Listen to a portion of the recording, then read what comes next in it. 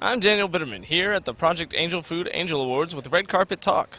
Check it out. My girlfriend Jules brought me to an event they had 6 weeks ago, and I met everybody, and they said, you got to come here and work in the kitchen, which I did, and it was amazing. I'm going to continue lending my time and my name and whatever else I can do. What are you looking forward to most this evening?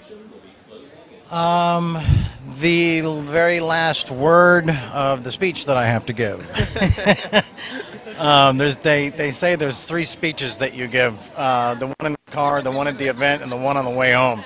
You know what I mean? If you are privileged enough to have a platform, to really think about what's important to you and think about using it for good, for trying to help people and trying to help equality. We're very blessed that celebrities, when we call them, they say yes. And it is a mission that's hard to say no to.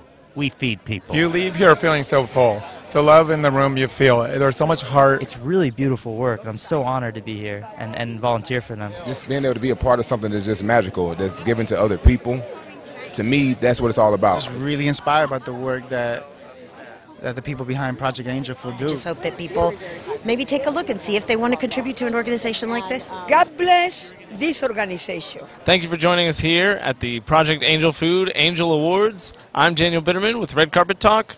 Thanks again for watching. Hey there, I'm Charlie Sheen, and you're watching Red Carpet Talk. Thanks for joining us. For all the latest from Hollywood, check back often, redcarpettalk.com.